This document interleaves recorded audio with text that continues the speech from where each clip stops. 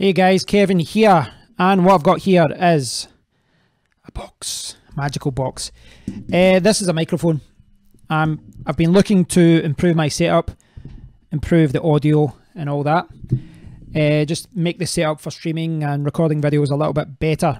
So I like to talk about the mic. I like to show you the mic, do a very quick test. This isn't going to be a full review of the microphone.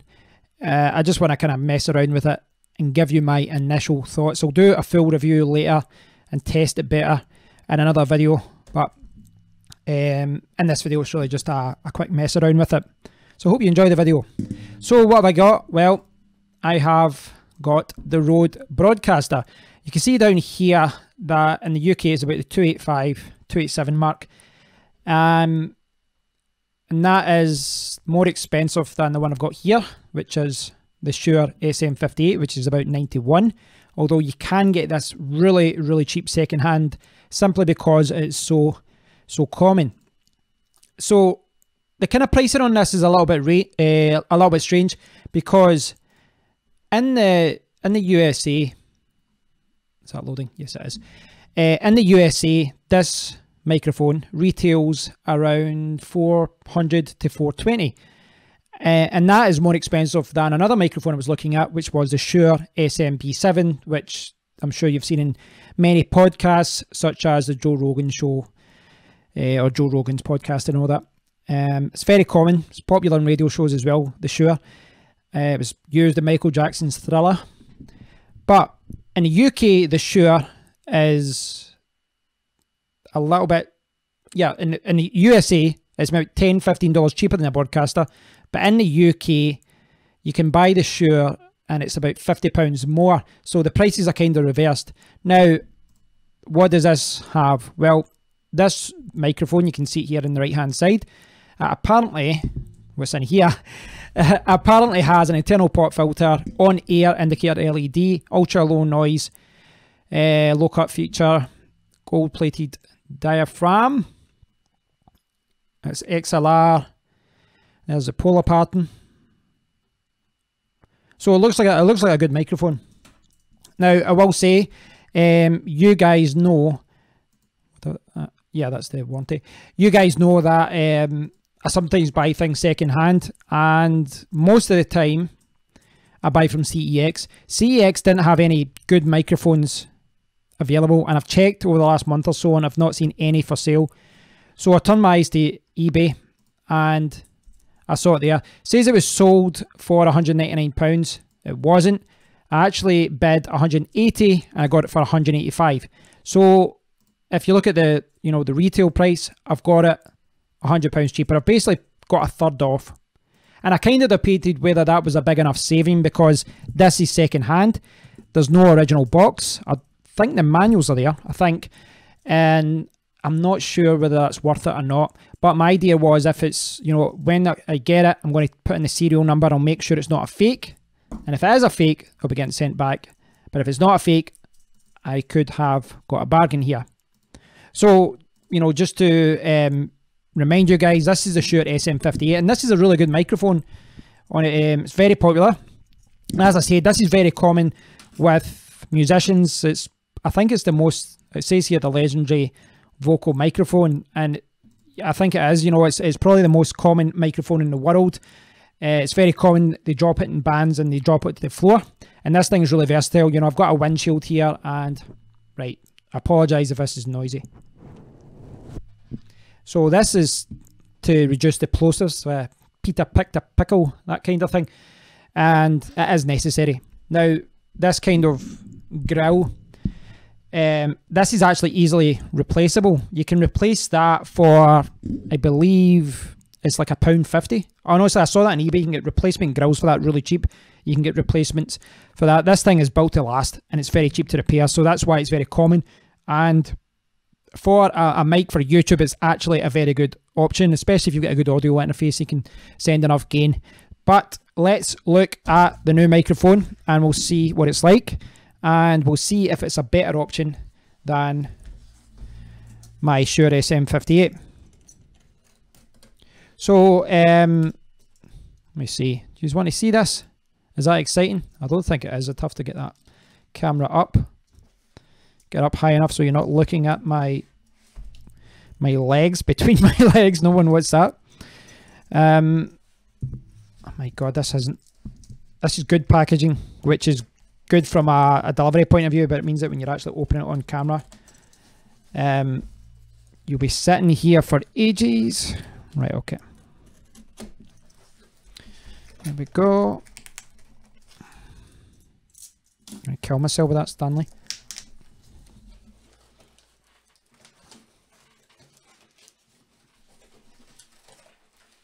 There must be a better way to do this.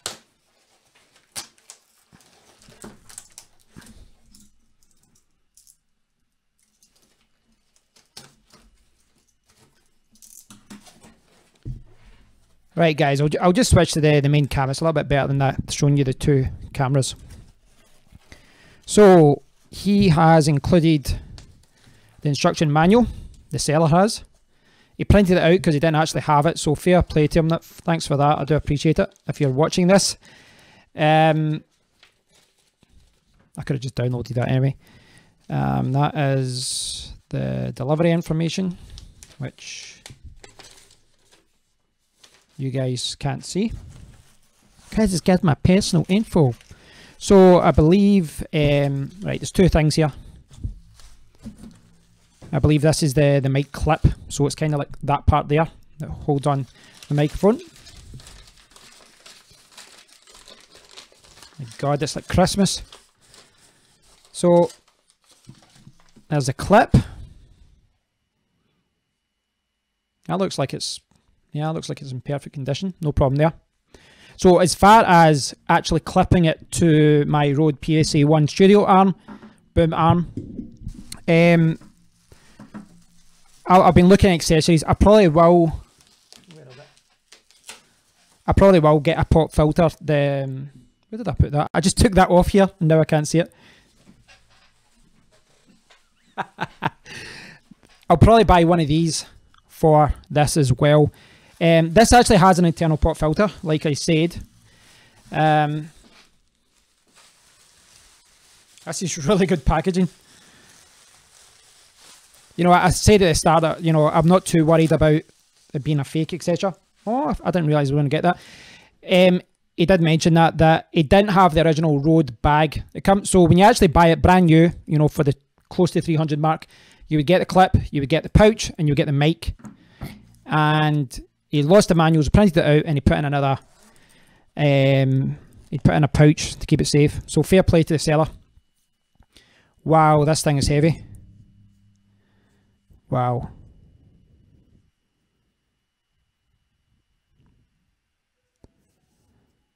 Well, that's right. Okay. So first impressions are this thing is very, very heavy. Very, very heavy. So got the grill at the top. Looks quite professional. This is actually used by like was it the Adam Carolla show? They've got like loads of these set up with the foam with this kind of thing on top of it. I'll buy another one for that. It's got an on-air indicator, so when it's being powered or when you're on air, it will be a little light that will shine up and show you. Now down here you've got a low-cut filter. Now, I don't know if you guys know too much about microphones, but basically this is a dynamic microphone, which basically means that it's designed for speaking close to it. So if I go over here, I can keep talking like here, you shouldn't hear me too much, and then when I come back, you should hear me okay.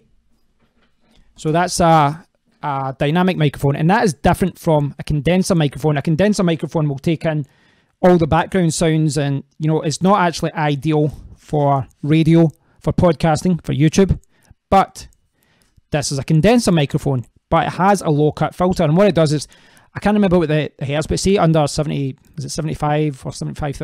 I can't remember, I'll need to check that, but it's under a certain limit, it'll just, the low cut filter will cut it off, and what that will do is it will take out wind noise, it will take out background noise, it will take out fan noise and things like that, and when you flick the switch, it kind of performs like a dynamic microphone, but you're getting the quality of a condenser microphone.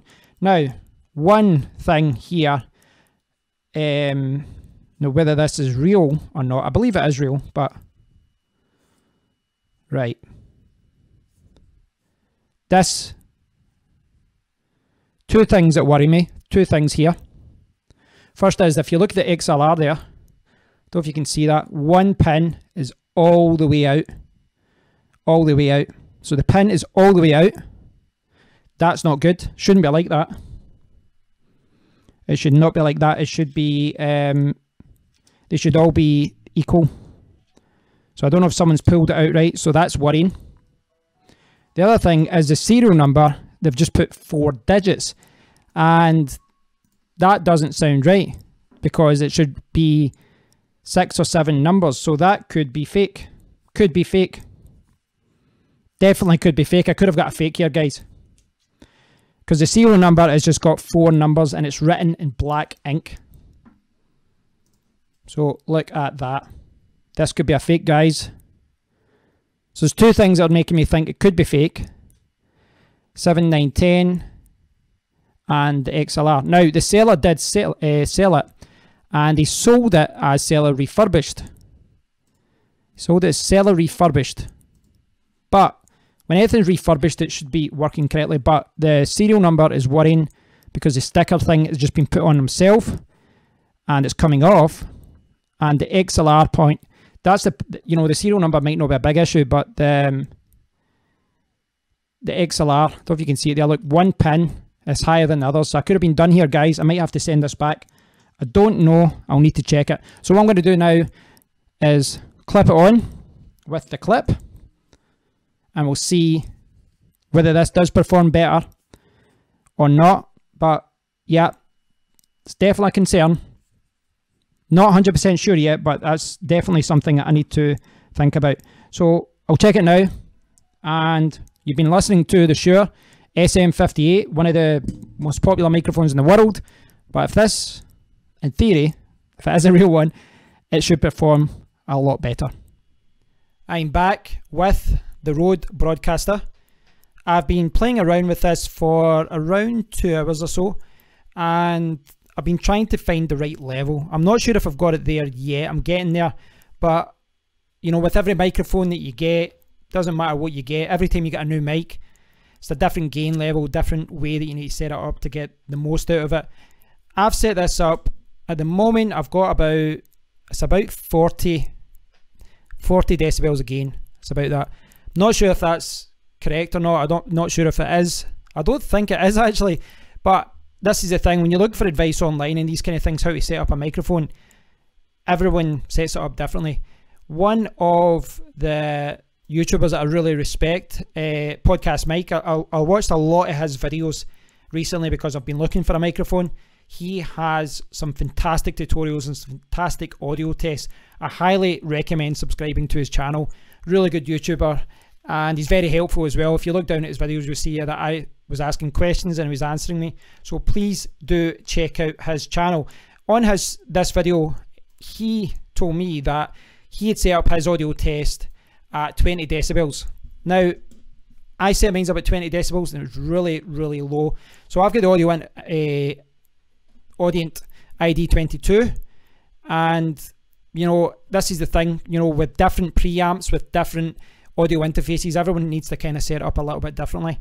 So there's probably 2 things that you want to know. First, what's the microphone like? Second, is it a fake? Well, I'll get to whether it's a fake or not. Let's talk about the microphone. Well, you should be able to see here the red light. It means it's powered on.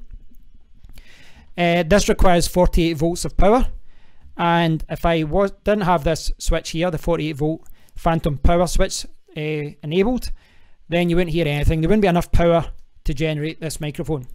There's 2 features here that I guess, well, there's more than 2 features, but there's 2 here I want to talk about. There's the high pass filter, which I think I might have called that low pass filter earlier. High pass filter, and there is the internal pop filter, which should stop popping and Peter pickle, that type of thing. Now, I've heard some people say that if you talk at an angle, you can still get good audio, and you know, you're not going to get any pops. I don't know. I listened to a couple of clips, And in my opinion, it's still picking up some popping. I don't know if I'm maybe just talking too close to the microphone. That's definitely, I'm so used to talking close to the microphone with this microphone that maybe I am just been talking too close. But if you will stay with me 2 seconds, I hope this isn't too annoying.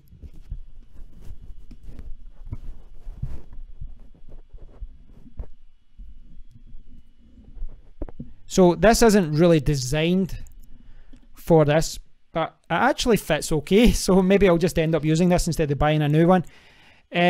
This was just, I think this was just a generic one that I bought a few years ago. I actually bought for my, if you can see it there in the wardrobe next to the random ladder that I've got there. The mic in the background is the Audio Technica 2100 USB, ATR USB. And I bought it for that whilst I was going to South America because I thought, right, I'll need a pop filter. And seems to fit okay actually. Maybe I'll just stick with that. So I think from the samples that I've heard, and you were listening to me before, but I think even though this has got an internal pop filter, I think that it sounds a little bit better with a windshield on. Now, you can buy these kind of pop filters, and to be honest, see after getting used to using one of these, I hate these now. I hate them. I find them very annoying. And one of the reasons is, you know, the idea is that you set it up and you put it like that. And it, you know, it does kind of get you the right distance from the microphone. It stops the plosives. But because I'm always switching my mic from one direction to another because, you know, I film there and then I film here, I just find it very annoying. So moving forward, if I, you know, this is the mic I'm going to be using, then I will probably use a little hat. I'll put a little hat on the microphone. So the other thing is the high pass filter, and I don't have it on yet. This is something I've actually got in my audio interface, but it's not something I've had to use in the past because I was using dynamic mics. But what I'm going to do now is switch it. I'm going to turn it down, and that's it on.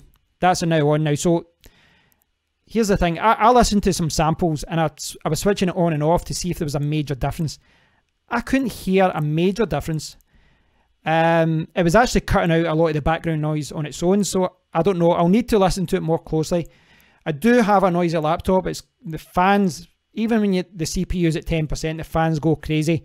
So hopefully, if there was any noise before, maybe it's gone now. Hopefully. So what I did there, if I can show you, it's probably got too many windows open just now. So that's what I was doing. There's a high pass filter, and it was at flat, and I toggled it down and engaged the high pass filter, the HPF. So that's what I just did there. So, you know, doesn't seem to be, seems like quite good. It seems to block out a lot of the sound to the side and here. And I'm talking now, talking at the same level, and looking at my levels. In fact, I'll show you my level, guys. I'll show you what I'm looking at. Looking at my levels, when I go back, you can still hear me okay. I think the noise will drop a little bit. So here's another test. So now I'm standing at the back of the room. I'm trying to talk at the same volume, but I will be a little bit quieter. And it will be interesting to see how that sounds. And then here's me talking at the side, but obviously when I'm talking at the front, it should be a little bit louder. Now, again, I don't know if I've got all these levels set up correctly as far as the gain level and all that. You can see, well, you can see it there. You can see that I'm trying to keep it at the kind of top of the green, middle of the yellow. Trying not to get it too bad as far as clipping goes. I don't want it to go red. So try and keep it, yeah. I think that's what I'm supposed to do. There's so many. I'm not an audiophile. I'm not an audio engineer. And every time I read an article, it tells me to do one thing. I read another article and someone tells you to do the opposite. Honestly, see, there's a really good forum called Gear Sluts, and like all these top guys are just arguing with each other and disagreeing with each other. So for a novice like myself, it does make it difficult to know what to believe and what to follow. So a quick comparison with the Shure SM58. What I'm going to do is turn up the gain, and I'll turn off the phantom power of the testing. There we go. So in fact, hold on. So I'm talking just now into the Rode Broadcaster, and now I'm talking into the Shure SM58, but it's still getting picked up a little bit here. So what I'll do, hope this will make an annoying sound. I'm going to turn off the phantom power. So now all you can hear is the Shure SM58, and you know, I'm talking close. I don't have the windshield on because that mic has stole it. And yeah, I mean, this will hopefully give you guys a better comparison. Hopefully you guys can get a good comparison. But again, it is important to remember, like when you're doing things like this, as far as getting the levels right, as far as comparing them, it's hard to try and get it fair. In my opinion, it is. I'm doing my best. If you look at, I'm trying to get the levels at the same. You know, I've set up the game so that, you know, I'm peaking at the same level roughly. So I'll turn on the 48 volts. So, in fact, did you see that there? So what I'm going to do, see when I turn on the 48 volts phantom power, check out the light. And we're live. So, I'm going to turn down the gain of the SM50. In fact, I'll turn it back up for a second. Right. So this is the Shure SM58. And this is the Rode Broadcaster. I'm trying to do a fair test, guys. It is quite hard to try and get the levels a similar level. Hopefully that test helped a little bit. So, yeah, microphone. I'm going to have to listen to it a little bit more. I've listened to a lot of samples, but I'm going to, you know, I'll edit this video and I'll see what it sounds like. Right, next part. Is this a fake? Is this a fake? Well, I don't know. I really don't know. I was concerned about that when I was ordering the item in the first place because it said seller refurbished, but it wasn't being sold by a company. It was being sold by an individual trader. I chatted to the guy. He was really friendly. You know, he's packaged everything up. He's been really nice. So, you know, I'm not trying to accuse the man of anything. I'm just covering my ass, basically. And when you're spending a lot of money on equipment, you know, it's nothing personal. But so the key things, as I said, was the XLR port, was that the pin was a little bit further out and doesn't seem to affect it actually connecting. Doesn't seem to be, so maybe that isn't a problem.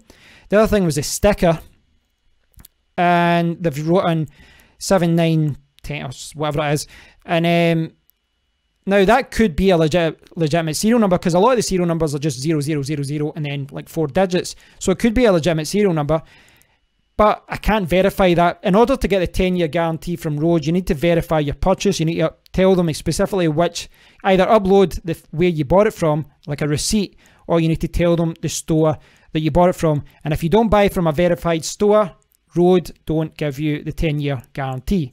Now, is that an issue? Not really. In my opinion, no. You know, I've saved a third. I've saved £100, which will be going towards other YouTube equipment. I've got a lot of things to buy, like a lot of things, you know, docking stations and all these other kind of things, and cameras, never ending. But if I don't get the guarantee, it's not a problem because microphones generally keep working. Really, you know, if it's working now, it'll be working a year, it'll be working in 2-3 years, in my opinion. So if I don't get the guarantee, it's not an issue. Really, the issue is whether it's a fake. If this is real and it's been refurbished, I'm happy. If it's fake and I've been conned, I'm not. Because really, I just want the quality. If this is a quality microphone, I couldn't care less about the warranty. I couldn't care less about the sticker there or the fact that I didn't get a box. None of that matters to me. And at this point, I don't know. I don't know whether this is fake or not. That's my honest opinion. And the reason that I spent a couple of hours messing around with this was I wanted to try and listen to the quality to see, because you'd like to think that if this was a fake, you know, it would be obvious, you know, the quality wouldn't be there, but it does sound quite good. It sounds like a good microphone. So I don't know, you know, seller refurbish, it could mean that they just fixed something at the bottom. It could mean that they took the whole thing off and put in another capsule, and maybe that's where they've, you know, been cheap and put in a cheap capsule. I don't know. I really don't know. I've got very little information about it. So when you look online, there are a lot of fake Rode mics. There's actually been fake Rode mics being sold on Amazon as well. So it is something you need to be careful about. I don't think there's any, I don't get the impression that the seller has been, misleading. And if he did buy a fake one, I think he's been sold a fake one. I don't think he's did anything to me.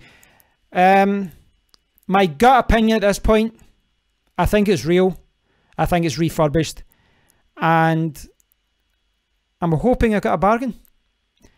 If I'm wrong, guys, let me know in the comment area. I could be just I could have got this all wrong.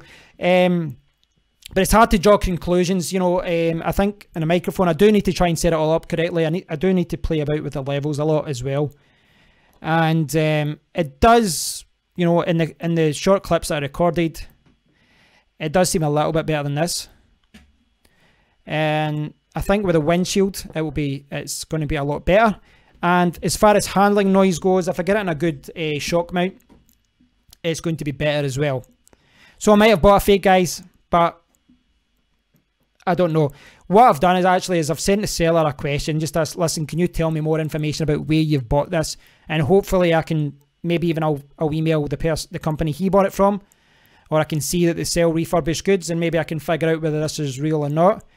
I don't want to send it back if it's real. I would only want to return it if it was a fake, but this is the thing with fakes. You need to be Inspector Clouseau to try and figure it out. So, yes, overall, it seems like a good mic. So, if I am keeping this, I will be doing a thorough review once I've had more experience with it. This has been a long video. I do realise that, guys. I do realise I've rabbled on a lot, and I do realise that some of you guys probably just want a 4-minute video. But I wanted to explore the microphone. I wanted to show you the unboxing, if you could call it that. I wanted to do lots of tests, and I wanted you guys to hear what this sounds like. It looks like a good mic. It looks the business. And, I'm going to have to do more tests. I'm going to have to play around with it more. But it looks like a good microphone. So I'll just do a little spin round. You guys can check it out.